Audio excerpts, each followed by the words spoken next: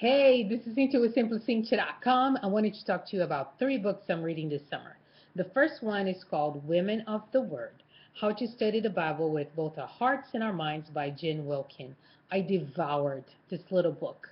It is about how to study the Bible, and she gives you a little process. So her thesis is that you should study with purpose, perspective, patience, process, and prayer, the 5 P's.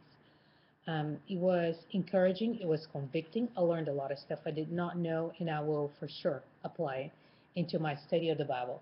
As you know, I'm always reading the Bible. So this summer I started to read the book of Genesis, finished it. Now I'm almost done with Exodus.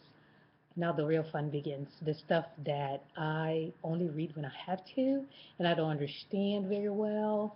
So I'm glad that I read this book and I got some great advice on how to navigate through books that might not be as easy, that I'm not very familiar. And I am so excited that I am connected with a fellowship of women who love, who understand the Bible way more than I do right now, and who can guide me. Is maryministries.com. I am often talking about them, so I will definitely have a lot of questions to my fellow attendees and also to our Bible teacher, Mary Willis. And the last book that I wanted to tell you about is Blink by Malcolm Gladwell.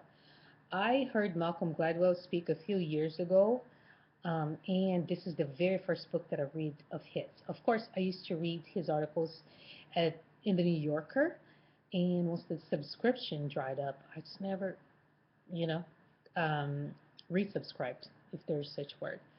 This is an amazing book. To be very honest with you, I wanted his latest book on David and Goliath.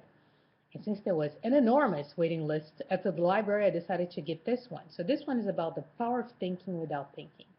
I am a person who is interested in the mind, is interested in thinking and how we should think in ways to make sure that we're positive and we get positive results.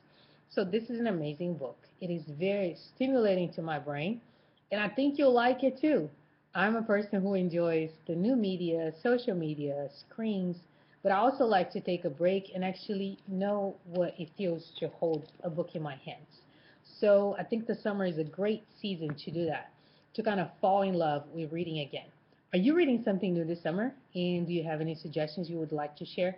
Leave me a comment and let me know. This is Cynthia with SimplyCynthia.com. Bye-bye.